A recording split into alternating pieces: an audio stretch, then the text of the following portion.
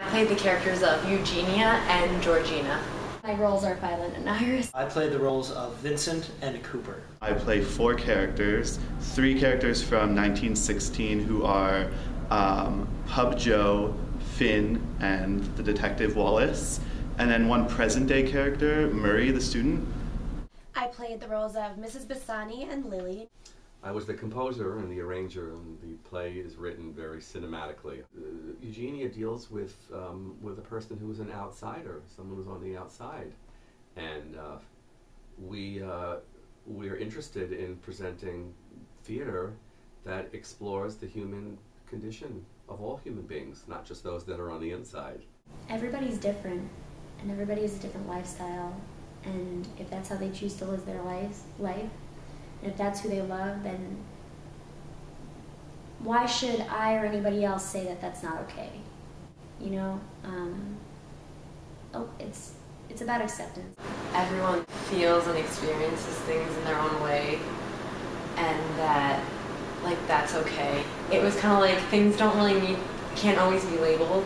A lot of society would not be okay with a transgendered character being the center of a play. In fact, we had a few audience members leave because they were uncomfortable with the play during intermission throughout a couple of our performances. When I read the play, I was actually really shocked by it at first, and I thought it was really interesting.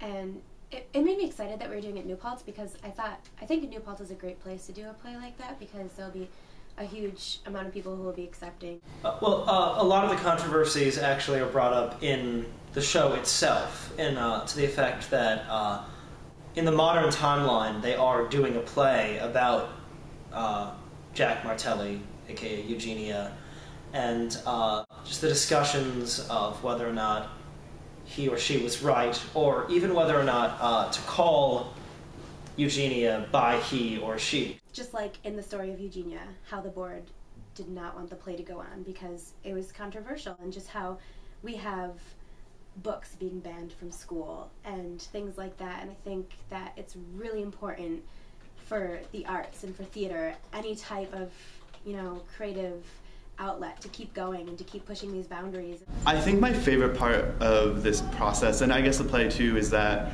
it speaks so true to who we are today and where we are in our lives as college students, and just figuring out who we are and where we're going with our lives. And I really think that right now in our lives we're fighting for independence, and we're fighting to be an individual and to discover who that is.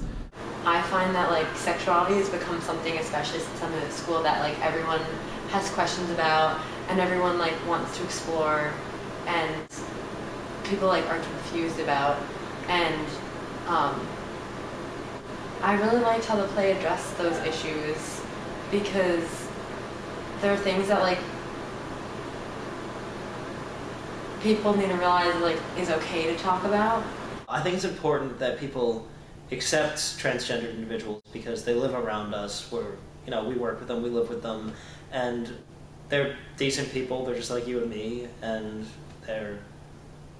we have to accept and live with people of all different, like, races, creeds, orientation. We're here to open people's minds up, not to persuade them, but at least to give them the opportunity to see that the world is a very big and complicated place. I am very lucky to have been a part of this, because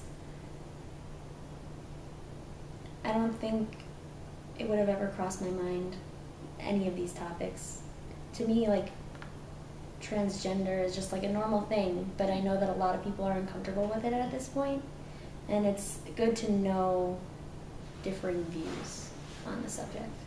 Basically, I think the play itself, despite whether you're a woman or transgender, you could be a straight white guy or a transgendered Asian man and still get a message from this play that it's okay to be yourself, you should live to be yourself despite what anyone else thinks.